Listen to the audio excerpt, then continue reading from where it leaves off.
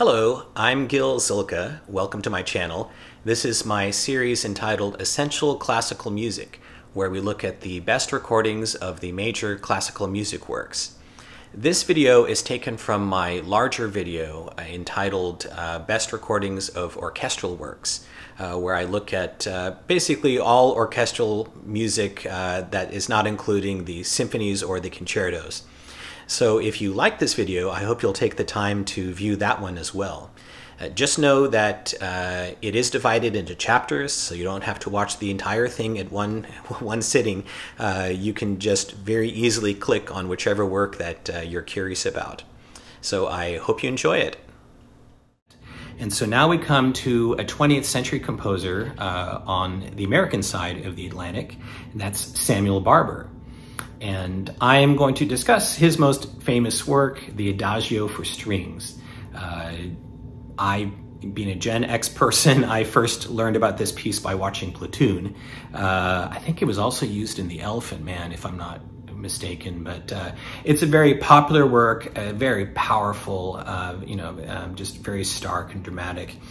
And my main recommendation for this one is an old classic. This comes with the New York Philharmonic, conducted by Thomas Schippers from 1965.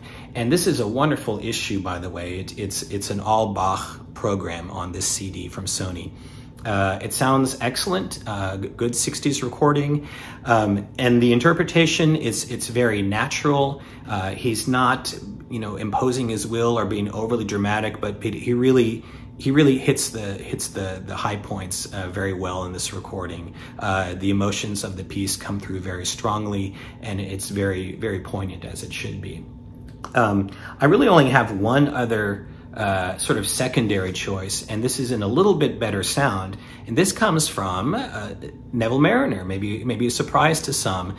This is an all-American program as well. This includes the Ives Symphony No. 3 and Copeland Quiet City.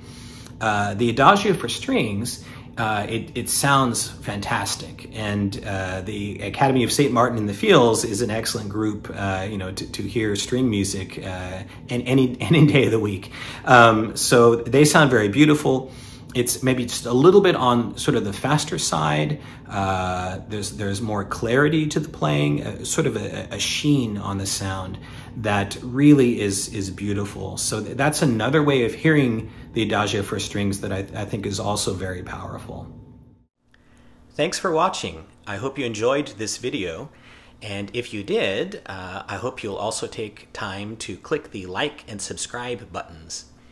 And with that, I want to wish you all a great day and happy listening.